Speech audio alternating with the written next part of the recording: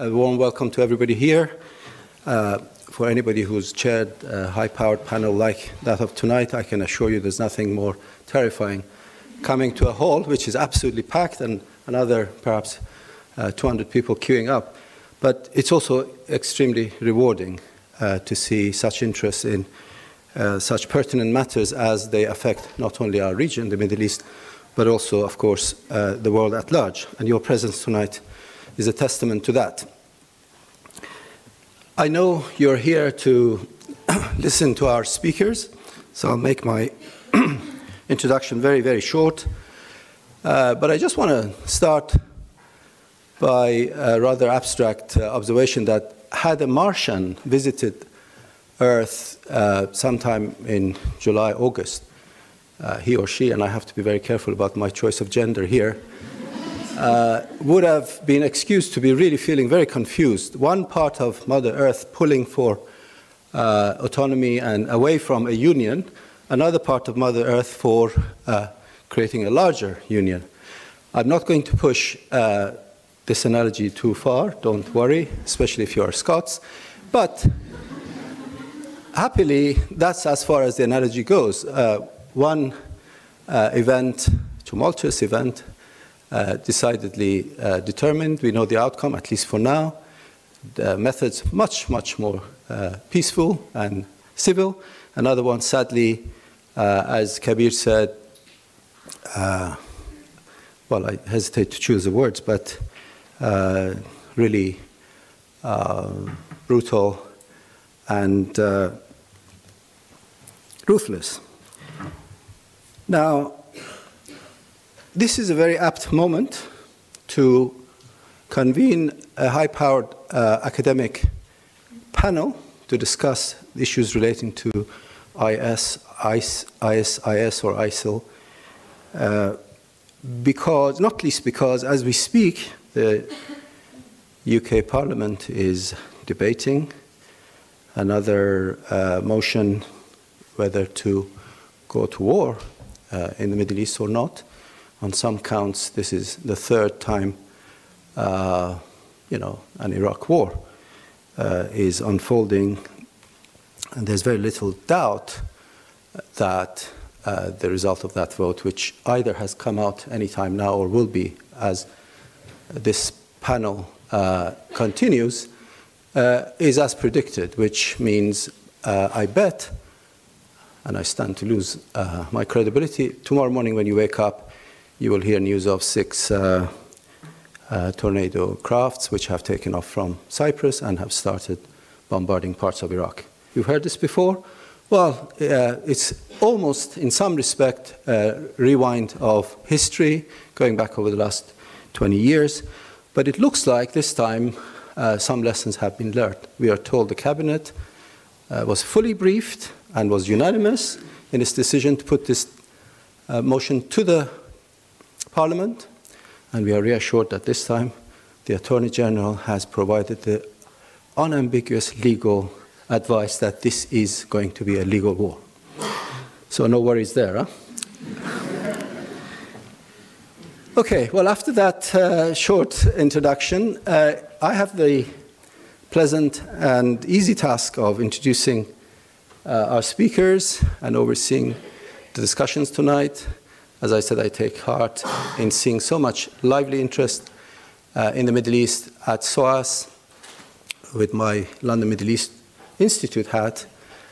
This is something that SOAS excels in, and you will see in the month and weeks to come a whole range of activities and events, some of which for a better, happier subject, including cultural events, concerts, and so on and so forth.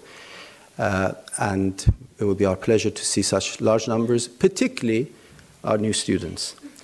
Of course, our returning students, those who already have been at SOAS and who are continuing, also have our welcome. But those of you who are in SOAS for the first time, well, welcome to a different world. Here we take area studies very seriously. It's in our bones, it's in our genes. We don't apologize for combining our academic discipline with specialization in some part of the world, Asia, Africa, and the Middle East. And we are quite active on those fronts. For some more down-to-earth matters, as you can see, this is a packed hall. I ask everybody to make sure you're not obstructing exit route. We're not expecting a fire, but I have to point out that there are 2 fire exits, one in each direction. I can assure you this is a fairly standard announcement, but we do take health and safety matters seriously as well. My aim is to proceed according to the sequence already mentioned in the program, and each speaker will be given 15 minutes max to speak, and I will try and stick to the time by several friendly gestures at first to remind of time. And I don't rule out other measures either. But I don't expect serious aberration from timekeeping, because this is something we're quite good at here, and our speakers are seasoned speakers. At the end, we should have hopefully sufficient time for questions from the floor, and I will proceed in batches of 3. I'll do my best to accommodate as many questions as possible, but I want to record my apology in advance if I can't accommodate everybody. So, without further ado, I'm going to ask our first speaker, Mr. Ghias Aljundi, to speak. He's a Syrian writer and human rights activist who's been living in London for the past 15 years. Ghias has worked as a freelance journalist and has written for several Arabic newspapers, including Al Safir in Beirut. He took part in the Right to Life project, a creative writing program for torture victims and survivors. He writes poetry and short stories and has written a play that was performed in London. He's been working on freedom of expression campaigns in the MENA region since 2001. Please join me in welcoming Ghias.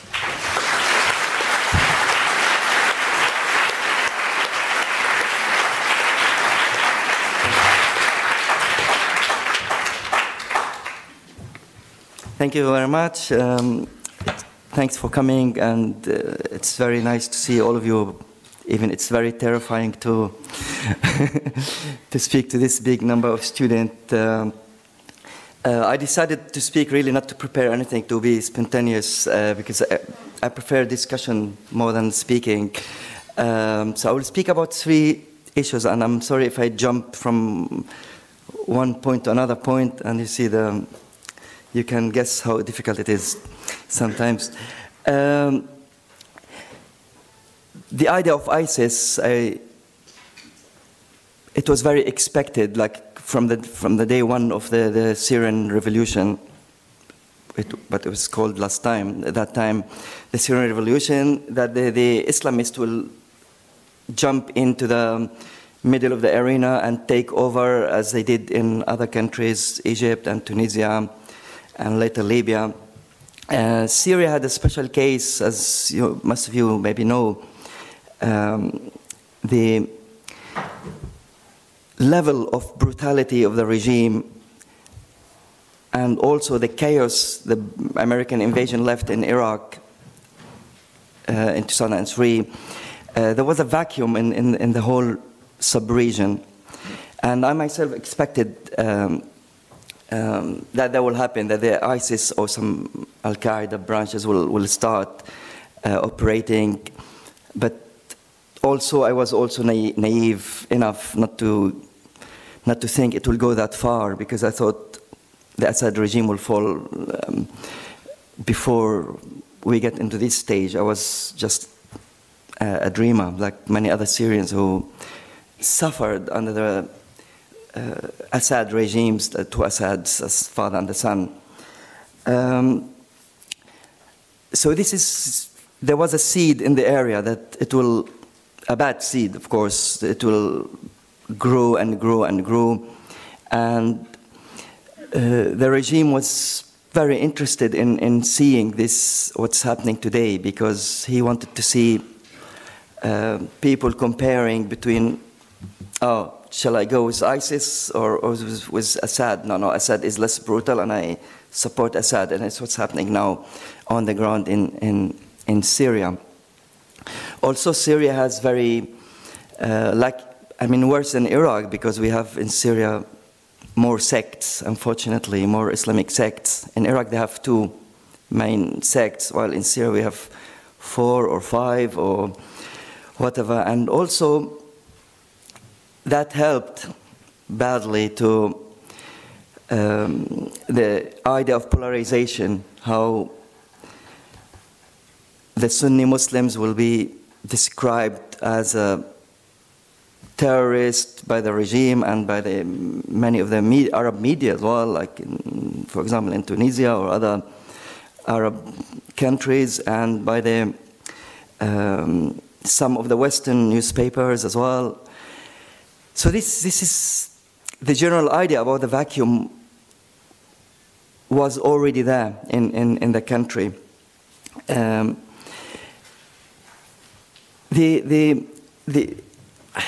The grouping of the Islamists, the early grouping of the Islamists, and the early interference of the regional power or regional countries, I can't call all of them power, like Qatar, but I will mention later.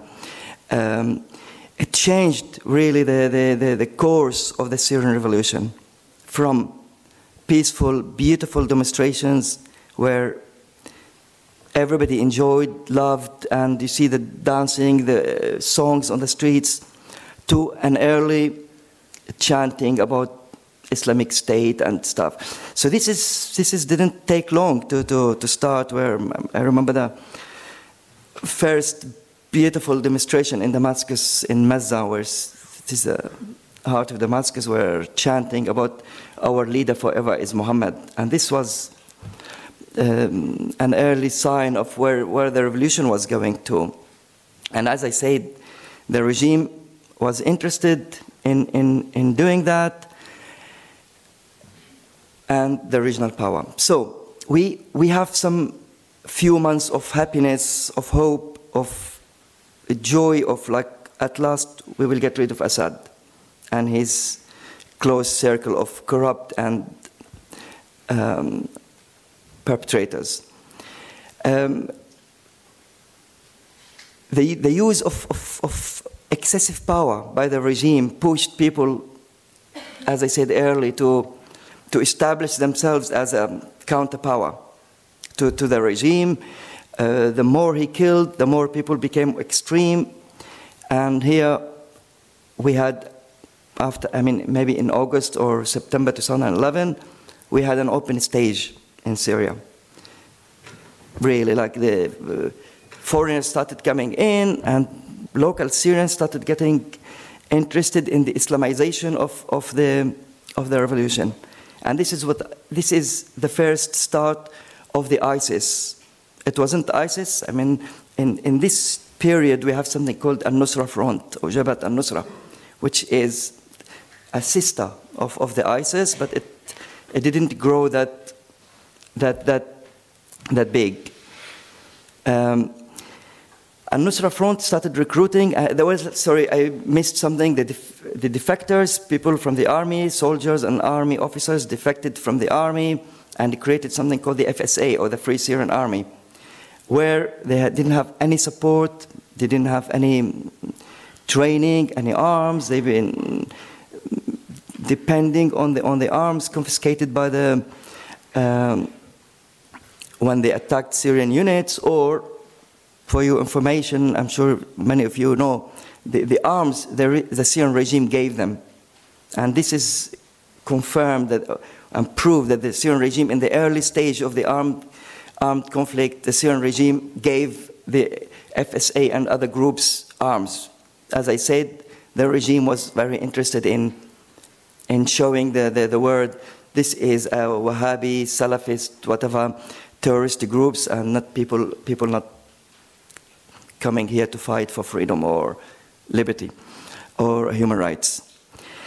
In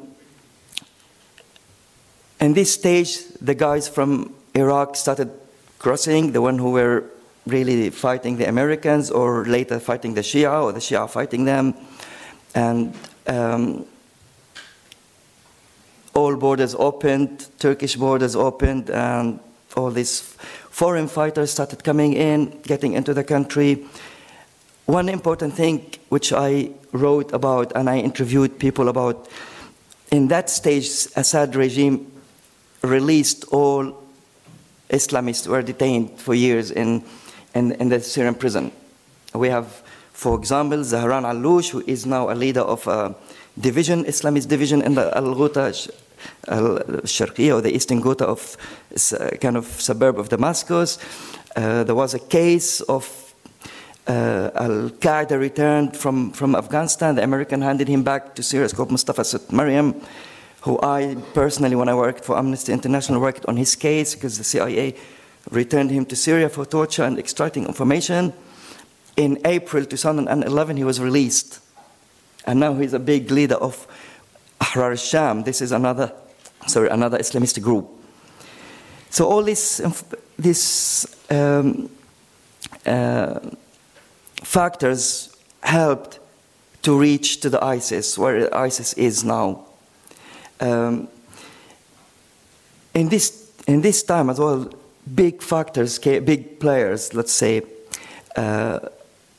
jumped in, including Saudi Arabia and Qatar. I'm sorry, Qatar is not a big player, but they have a lot of money, so they became big player for the destruction. The Muslim Brotherhood in Syria created militia or supported militia and called for the Islamization of the revolution. Turkish role in this mess we have, it's terrible. We have activists who spotted planes coming into Antakya or Antalya, the airport, and they crossed to Syria freely. The arms came through Turkey, and of course the media started playing as well the bad role. Most of my work is on defending freedom of press and media, but when I was watching Al Jazeera reports on Syria, I was terrified, and I was just asking myself, is that really a media agency or a terror unit, or calling for the Islamization, calling for, I mean, I mentioned an incident. I was listening to Al Jazeera, and they were interviewing somebody in Homs, where Homs started to be the main point of this armed conflict, and they were asking somebody, are you away from the army?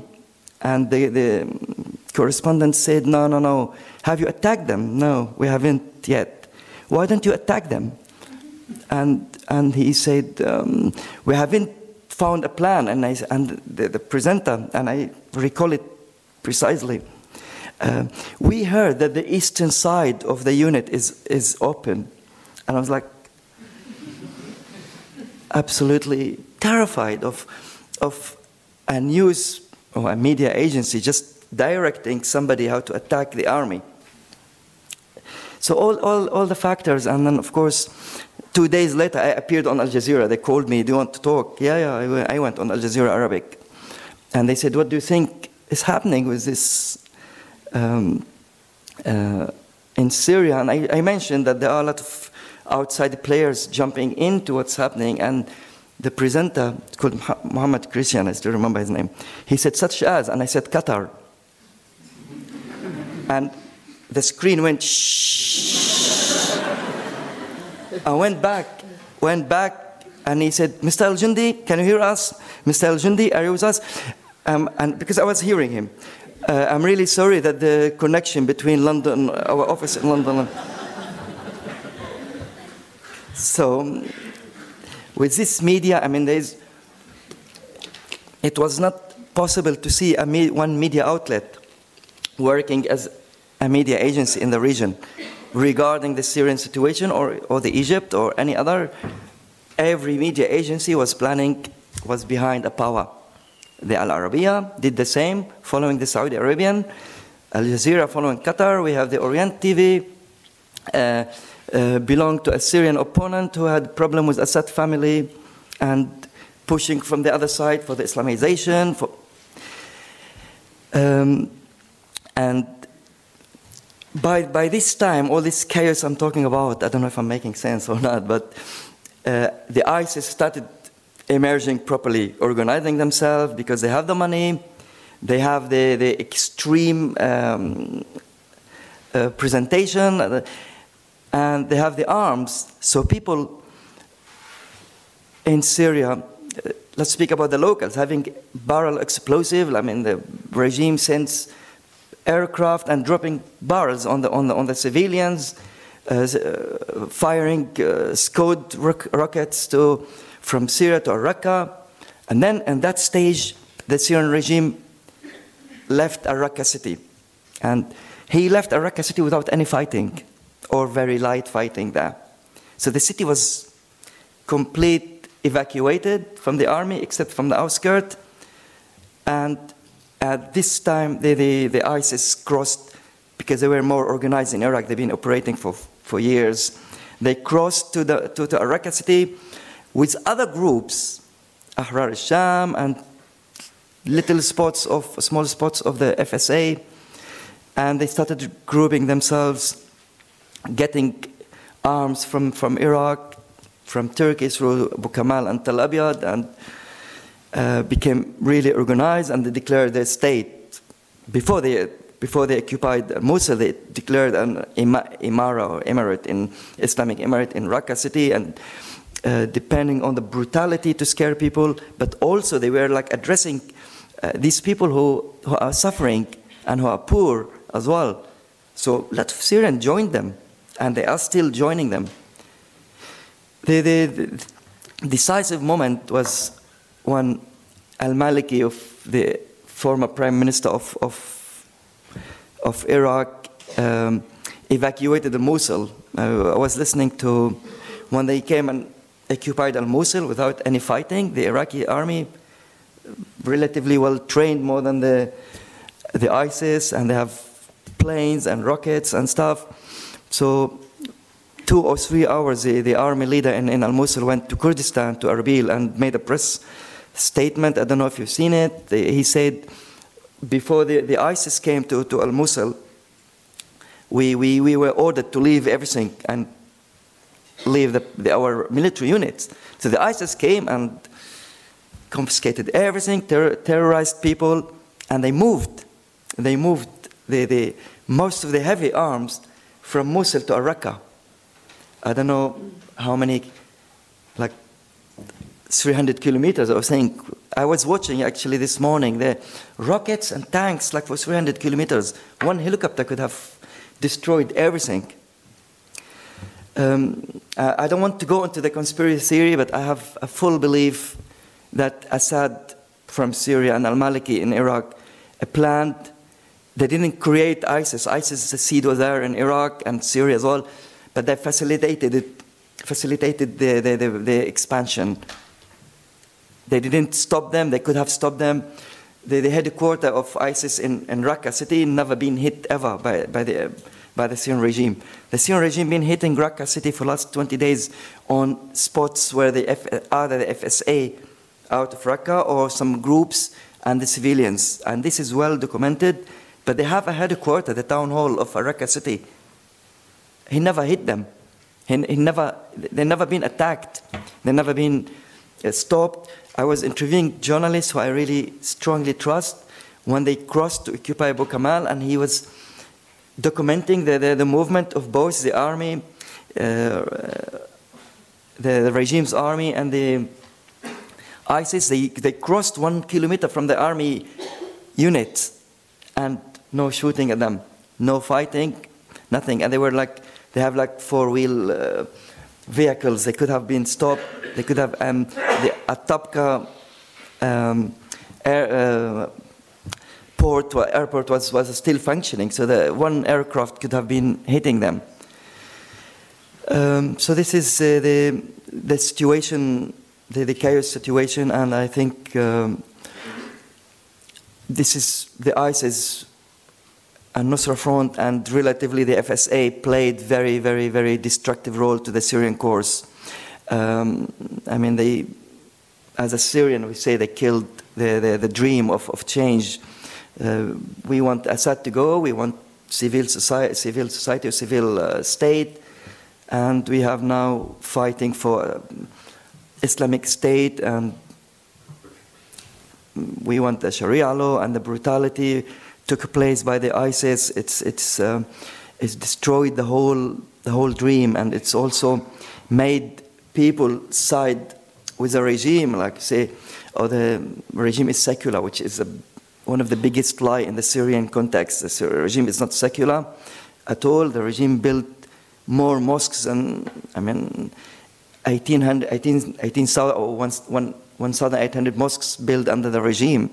And he supported the extremism from day one. And he played with the Muslim Brotherhood, fighting. And so this is we have a proper civil war now. And there's no hope.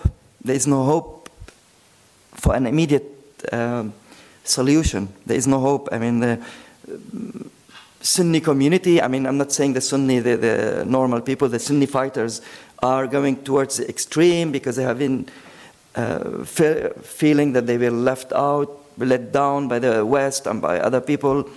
And we have the other extremes from the regime forces, the Shia extremes who came from Pakistan, Afghanistan, Yemen, the Houthis, and Iraq. They are fighting with the regime under the context of we are protecting the maqams or the shrines of the Shia sect. So you have these two extremes, Shia Sunni fighting, Saudis supporting some of them, Qatar supporting the most extreme of al-Nusra, Iran supporting the regime and the Shia, and finally the biggest victims are the civilians. Our families who are stuck in between, they don't believe in both sides, and they are the victims. And now the Americans are hitting the ISIS. I don't see myself that there is a solution for that because I can't see the Americans having a clear strategy. So they will hit them, destroy some, and they regroup and have more sympathizers. For me, one point there is if they hit the ISIS and they don't finish off Assad, the ISIS will come back stronger. If you want to hit the terror in Syria, they have to hit Assad, but I don't call for the military hitting because this is a different story. But the Americans kicked the Syrian army from Lebanon in 5 days. I'm sure they have the full capacity to do that in Damascus. And the main perpetrator and the main destroyer in Syria is Assad regime. And because he is there, we have this chaos. Thank you. Next speaker is Charles Tripp, professor of politics with reference to the Middle East here in SOAS. Is well known, both, of course, within the school and at large.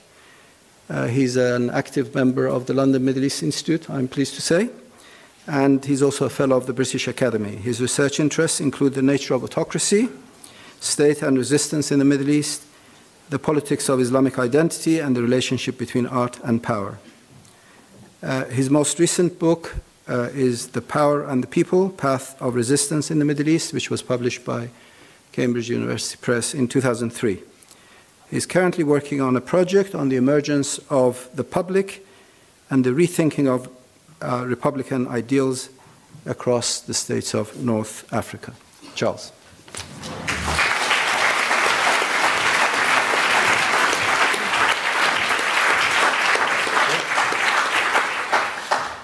Hassan, thank you very much. And yes, thank you very much for your very heartfelt analysis. Mine will be looking at the Iraqi side of the equation. And the reason I called the intervention the Rentier Caliphate is for a number of reasons. But just to remind people what I mean by the Rentier Caliphate, the notion is taken from the notion of the rentier state. And the rentier state is really a state where the economy is dominated by external revenues, and economic activity is largely geared to distributing and consuming those revenues. So it's also a state where the overwhelming proportion of the state budget relies on revenues, that is rent, derived from external sources, not from domestic taxation. And the reason I used that as a label, just to highlight some of the things I'm going to say, is when speaking about the Islamic State, ISIL, or Daesh, however one likes to put it,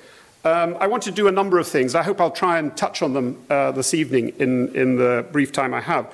The one is to use, if you like, a perspective of political economy as an antidote or a qualifier to the sectarian ideological terms by which both ISIL has defined itself and, of course, by which people write about it. So I have an instinctive critical view of taking people on their own terms, and so I want to try and look beneath that somewhat. The second reason is to give some sense of the context from which ISIL emerged. As Ghias has done very eloquently in the case of Syria, I want to look at the Iraqi context out of which this peculiar organization arrived, and in doing so to say that actually it's not so peculiar after all. It simply reflects many existing power systems, not only in Iraq but also within the region itself.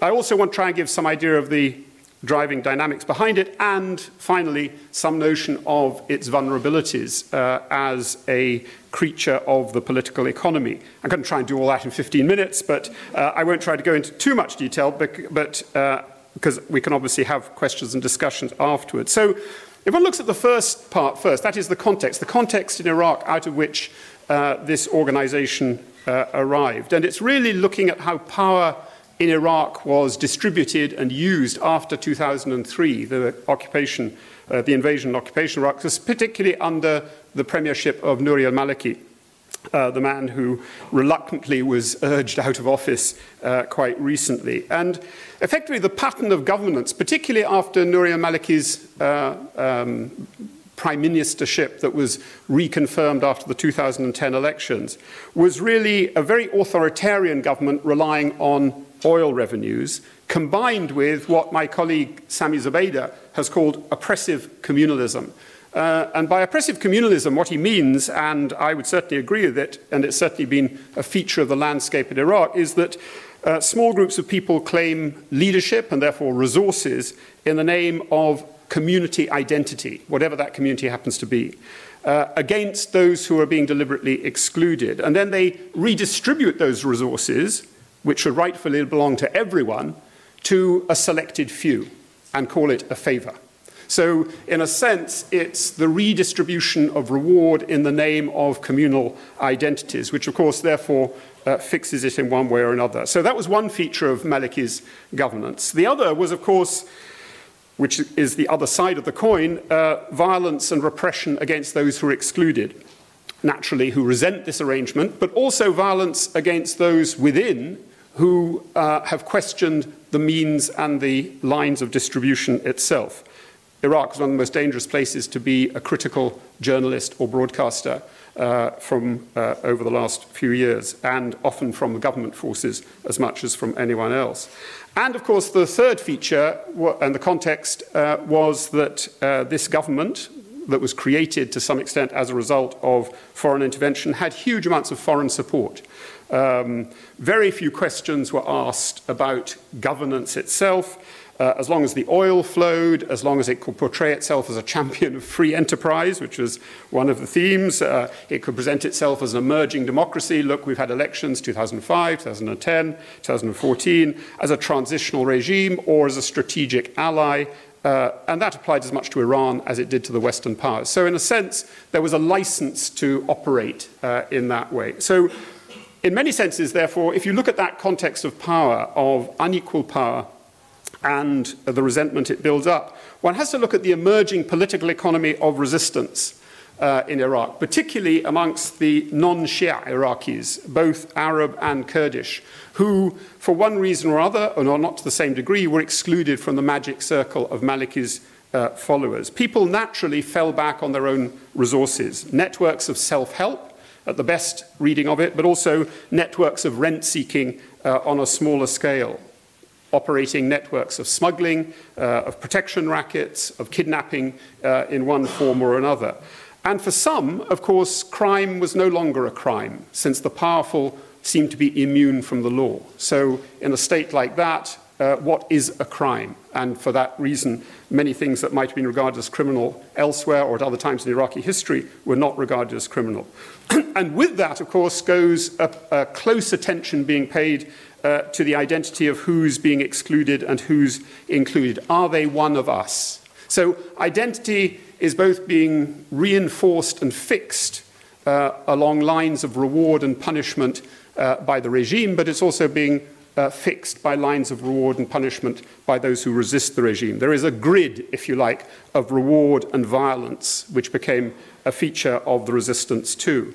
And, of course, a search for external rents and resources from those who sympathized outside the country itself. And although there's been much talk in the last 6 months or less of the disappearance of the boundaries of the Sykes-Picot Agreement, I can tell you, if you wandered around much of Iraq before that, Sykes-Picot didn't have much meaning on the Iranian border, the Saudi Arabian border, the Syrian border, and the Turkish border. This is, in a sense, what one has to think of is not what attachment people had to these borders, but what attachment they had to the networks that crossed those borders long before the recent event. So out of this context of a regime characterizing the way I've done it, and I suppose the resistance characterizing the way I've done it, one has to think of the emergence of ISIS, the Islamic State, or the Caliphate, which I would regard as a logical, although not a necessary, outcome of this process.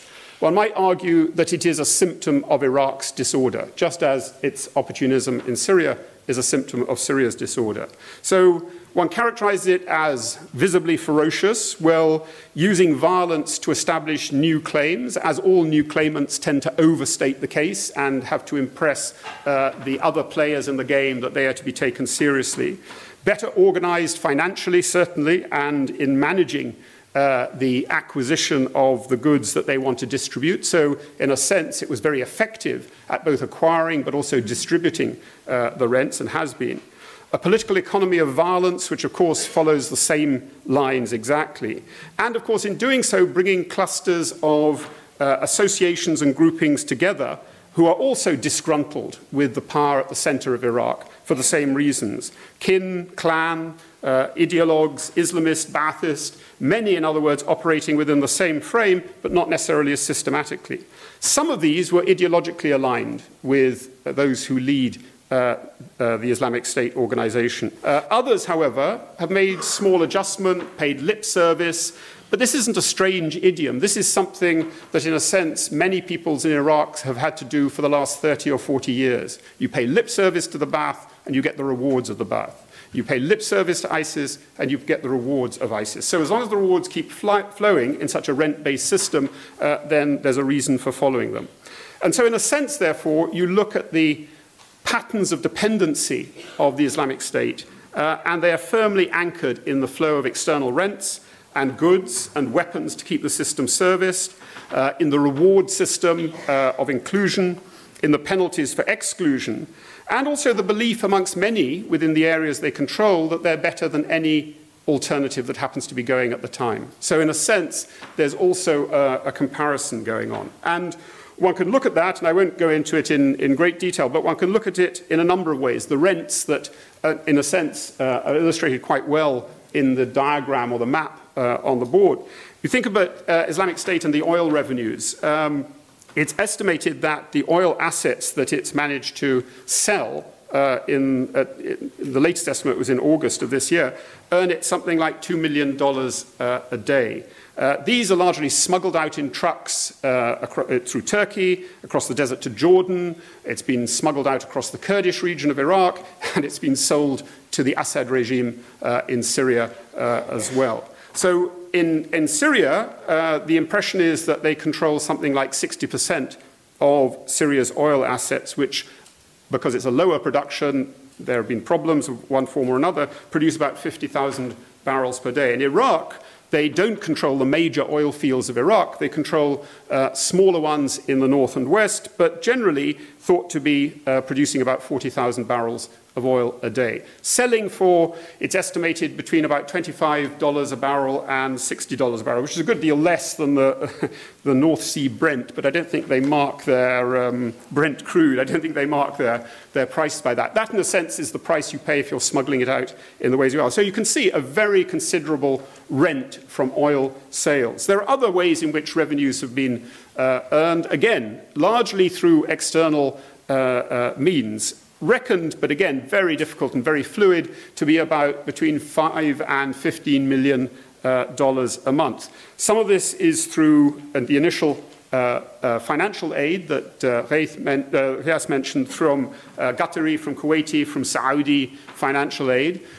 In some senses, that came from the private sector, but certainly in the early years, it was tolerated and even encouraged from the official sector, but rather, if you like, casual in terms of accounting procedures. So the money disappeared elsewhere. And I suppose two symptoms of perhaps some regrets in Saudi Arabia and in Kuwait is that, of course, recently Prince Bandar bin Sultan, who was head of Saudi intelligence until this year, was dismissed because, again, he had been somewhat cavalier in his notion of who should behave, and they were trying to signal a change in tune. And equally in Kuwait, the Justice and Islamic Affairs Minister, Naif al-Ajmi, he resigned, was actually dismissed in May of this year, again to signal a change of heart by the Kuwaiti government. So there was that kind of cash. There was cash from the territory that it controlled, looting of banks, military installations, intimidation, kidnapping, human trafficking, and of course in the Syrian case, and possibly also in the Iraqi case, antiquities smuggling, which I think a report in The Guardian estimated from one small area of Syria earned them something like $40 million, what are called blood antiquities, on the analogy with blood diamonds from Africa's conflicts. And of course there's the $200 or so going rate levied on every truck that crosses the border and crosses their territory. So you have that sense of an organization depending hugely on these external rents, which it then distributes. And I suppose one could argue, to complete the pattern or the image of the rentier state and the rentier caliphate, equally the question of the foreign recruits, the foreign labor, if you like, which is very characteristic of the rentier state in other parts of the region, which has been part of this as well. As, again, he has mentioned, Turkey for 4 years kept its border, 500-mile border, open with Syria. And therefore, it became a key area where people could go through in one form or another. And of course, foreign fighters joining the organization have a symbolic value. They are, in a sense, presentational. It's like jihad sans frontières. It's a kind of a notion of a universal claim being physically realized.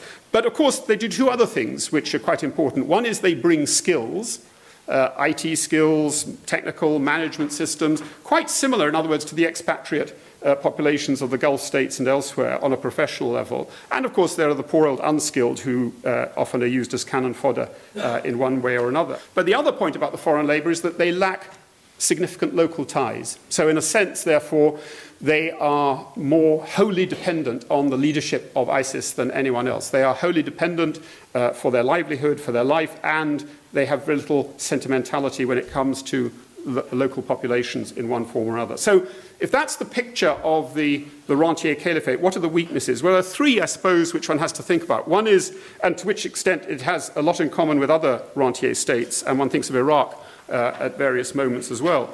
The first, of course, is the threat of the interruption of the oil and the flow of rents to the center. So the question is, recently, Turkey and others trying to close the border. Turkey, to its great surprise, discovering that oil didn't just go out in trucks, but went out in pipelines. Oh my goodness, they said, we never noticed those being built, and this is a very strange road. Anyway, they found plenty of oil depots, they found plenty of oil pipelines, they found plenty of routes across. So there is, and of course, the recent bombardment of the oil fields in Syria is part of that endeavor as well. So there is a vulnerability there to the cessation of the flow of rent.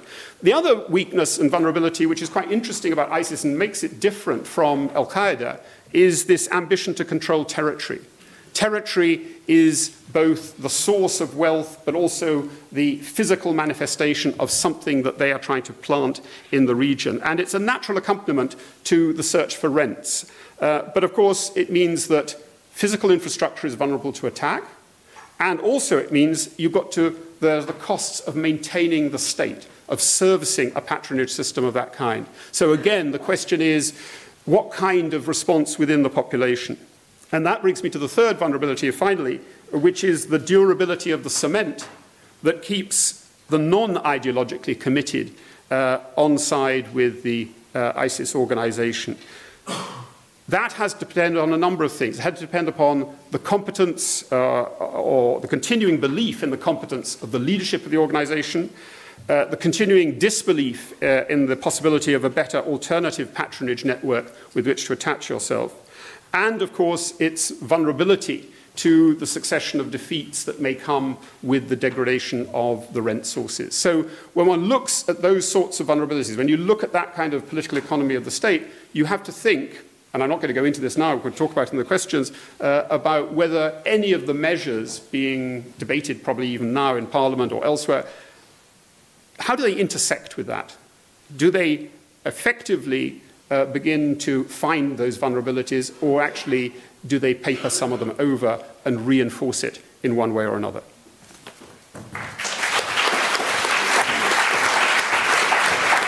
Our next speaker is Nadia Al-Ali, who is also Professor of Gender Studies at SOAS and also another active member of our institute, the London Middle East Institute. She's also a member of the magazine we publish bi-monthly called the Middle East in London magazine. She's published widely on women and gender in the Middle East, as well as transnational migration and diaspora mobilization. Nadia's most recent book was co-edited with Deborah Al-Najjar and is entitled "We Are Iraqis, Aesthetics and Politics in a Time of War." This was published by Syracuse University Press. Nadia is a member of the Feminist Review Collective and a founding member of Act Together, Women's Action for Iraq. Nadia, over to you.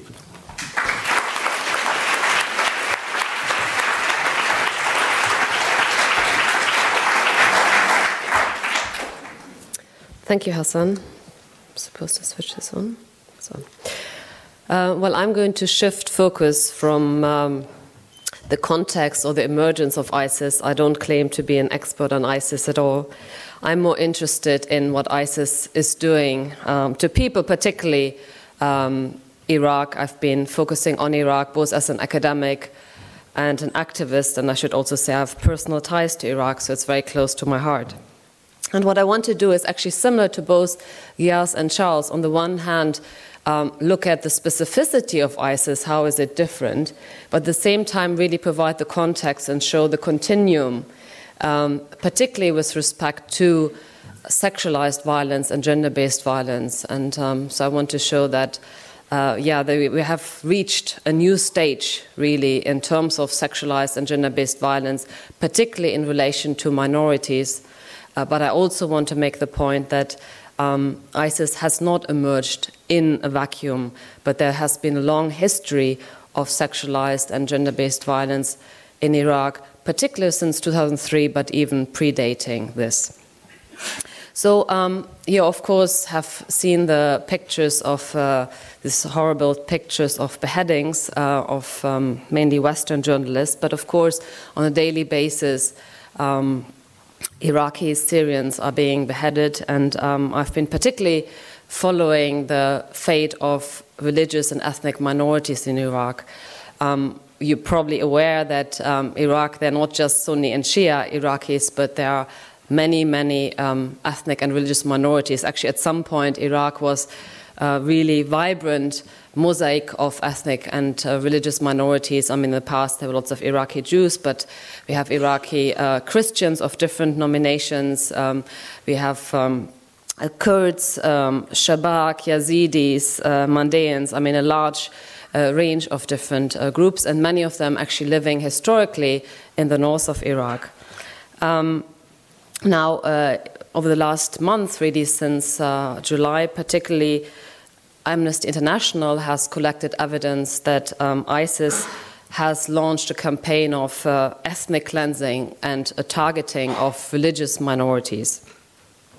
And I think that you're probably aware of the fate of the Yazidis, or Yazidis as I prefer to be called. But of course, Christians are also extremely vulnerable. And here we should say that this hasn't just started in June, but really since 2003, religious and ethnic minorities, particularly religious minorities, have been targeted, and many people actually speak of the end of Christianity in Iraq, which is extremely sad and terrible. And within that, what I'm going to focus on is the specific targeting of women and the use of women's bodies to target and really violate religious minorities. Now there is I'm not going to give a gender theory lecture here, but we are very much aware that historically and cross-culturally, when there is conflict between communities, women's bodies are being used to demarcate boundaries between us versus them. So, your women are loose, our women are proper, your women are oppressed, our women are emancipated. And policies and measures that try to control women's sexuality, that try to control women's dress code, that try to control women's mobility, can be found not just in the context of the Muslim world, but cross-culturally. Now, in Iraq, I should say that there is now a long history of the control of women's body, sexuality, mobility, and dress codes since 2003, very much in the context of sectarian clashes. I think it's very important to recognize that sexualized and gender-based violence actually underwrites much of the broader structural and political violence, and I often get quite unhappy when people speak about authoritarianism, they speak about sectarianism, and then maybe as a footnote they speak about women. But what I'm arguing is actually that the targeting of women, and it's not just the targeting of women, but it's also, of course, the construction of certain masculinities, and in the Iraqi context very much militarized hyper-masculinities, is at the core of dividing communities and trying to control neighborhoods. But I think it's also important analytically to distinguish between different forms of sexualized and gender-based violence. I found the work of Denise Kandiotti. She is also a member of the SOAS community, and she has worked extensively on Afghanistan, and I found her work really instructive. So she said in relation to Afghanistan, what we see there is the more privatized sexual violence, so that relates in honor-based killings, domestic violence, and so on. And then she speaks about the forms of violence that are very much using conflict and sexualized violence as a systematic tool for intimidation. So this is, militias, the state using it. And then finally, she spoke about the public performances of Islamic retribution of the Taliban vis-à-vis women. And I see a parallel here in terms of the way we see that sexualized and gender-based violence in Iraq is also divided, and that what makes some of the violence of ISIS so particularly horrific is that they actually try to doctrinally justify it. It's a performance, it's a form of, I totally agree with Charles, we have to be very careful not to take them as face value, but they allege to perform an Islamic retribution, and they allege that their actions, their forms of violence is doctrinally justified, and here they're targeting particularly religious minorities, and particularly, of course, people who are not supposedly, of the book, so not Christians. So I'll share with you a statement or parts of the statement, because I should say that, so I'm interested to try to understand analytically what is happening, but I'm also, as an activist and someone who works very closely with Iraqi women's rights activists inside Iraq, I'm trying to also ask myself, so what is it that we can ask for? I think it's a bit too easy for all of us to sit here and say, no bombing of Iraq. Okay. But what are we asking for? So on the 23rd of August 2014, the Iraqi Women's Network issued a statement calling on the international community to take action against ISIS. I should say that the Iraqi Women's Network is a network of over 100 women's NGOs cut across Iraq, of all ethnic and religious backgrounds. Some are secular, some are more religiously motivated. Since 2004, they have been working together, advocating for women's rights, delivering humanitarian assistance. And they have also been, very importantly, actually at the forefront of challenging sectarianism in Iraq. And some of them have had big trouble because they have clashed regularly with former Prime Minister Nouri al-Maliki because of his very authoritarian political agenda, and he was very much targeting civil society, and many of the women's rights activists had lots of problems and were some of them actually had to flee because they felt that they might be endangered. So I just briefly quote a bit from their statement. "We, the Iraqi women who participated in the struggle for dignity, equality and democracy, launch today our call to the international community and the women of the world to support us, to expose and condemn the terror and crimes committed by ISIS. Since the 9th of June, the Iraqi people have been subjected to the most heinous crimes of genocide and ethnic and religious cleansing at the hands of ISIS terrorists, through the displacement of about 1.5 million civilians from the provinces of Nineveh, Salahuddin, Kirkuk, Diyala and Anbar. Most of the victims are Christians, Yazidis, Turkmen and Shabak. Armed groups took many women and girls from those groups to unknown locations. The news are coming from the displaced people from Sinjar, Tal Afar districts, Bashir sub-district, Mosul city, parts of the Nineveh Plain and Amali sub-district about incidents of kidnapping and harassment against women and girls, as well as assaults and practices reminiscent of prehistoric times, such as the sale of women into sexual slavery, murder, threats, robbery, and forcing them to abandon their religions and convert to Islam. This is in addition to the seizure of their houses, looting and destroying their possessions." The statement is quite long. If you want, I can give you a link. You can, if you sort of Google the Iraqi Women's Network statement 2014, you'll find it. It also mentions 160 women who are currently held in a prison in Mosul, subjected to beatings, tortures, and the only way for the women to get out is to get married to one of the ISIS fighters. Now, I can't go into more detail here, but I should say that at the end of the statement, the Iraqi Women's Network asked the UN, particularly the Security Council, but also the international community to act and to take prompt measures to protect women, to provide humanitarian assistance, and then they're also asking to liberate women. Now, ever since I read this, I've been actually struggling, because I don't know what it is concretely, being based in London, that I should be asking this government or the international community to liberate women. Of course, I know, I've worked extensively. The last time when we were supposed to liberate women in Iraq, of course, it went really, really badly wrong. And I knew that military intervention was not a way to liberate women. But yet, this time I have to say, as ISIS was outside Erbil, I have family in Baghdad, but I have lots of friends in Erbil who were terrified. And there was sort of the sense that, if nothing happens, that ISIS was going to march into Erbil, which has been, of course, a safe haven for many Syrian refugees, many Iraqi refugees. At that time, I have to admit, and I know that many people won't like it, but if that day there would have been demonstrations in London, I would not have been able to participate.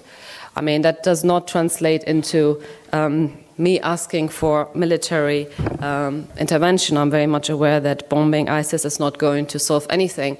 But I also think that it's a bit too easy. We have to think a little bit more carefully, and maybe we can have a discussion. But now I wanted to also make sure that we actually contextualize it, and this is clearly without wanting to belittle the unimaginable atrocities committed by ISIS. I feel that we still need to make links to the broader continuum of gender-based violence. And so my frustration about recent discourses is actually very much rooted in what I see is big hypocrisy. Because since 2003, there has been widespread sexualized and gender-based violence, whether it's with respect to trafficking of women, whether it's with respect to forced prostitution, forced marriages, honor-based crimes, rapes, and to be honest, neither the Iraqi government nor the international community has really paid much attention.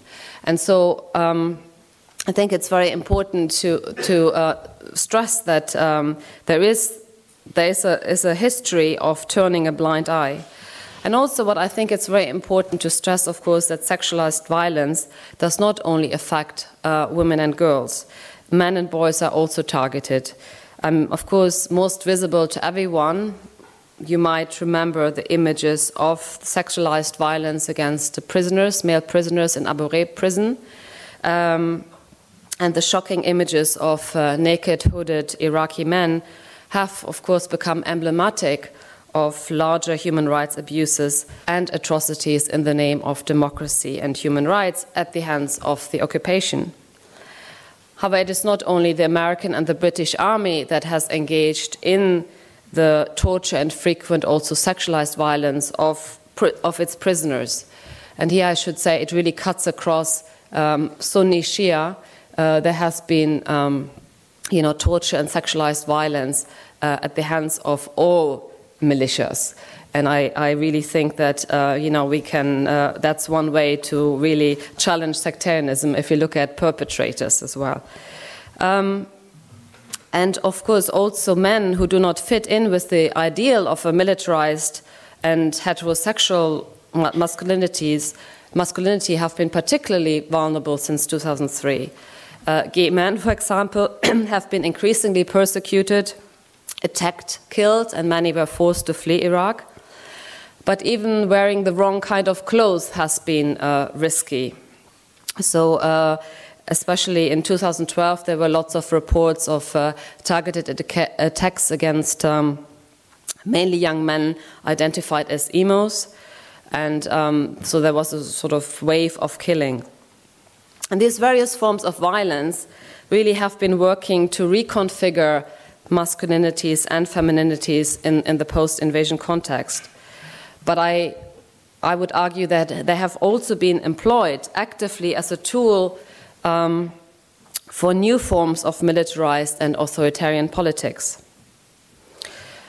And I know I'm running out of time, but the ritualized and performative sort of violence of ISIS reminds me, early on when the different militias actually moved into neighborhoods, the first thing that either a Sunni or Shia neighborhood did was to hand out leaflets commenting about women's dress codes, women supposed to wear Islamic dress, whatever that might mean, because it's not that in Iraq women were running around with shorts or miniskirts beforehand.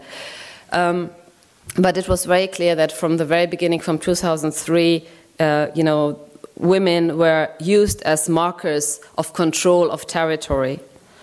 But with ISIS now, it's taken on a very different dimension, and I think it is very important to think more carefully what it is that we can ask for that might help women in Iraq without falling into the let's liberate women as we did so badly and of course never were going to in either Afghanistan or Iraq. Thank you.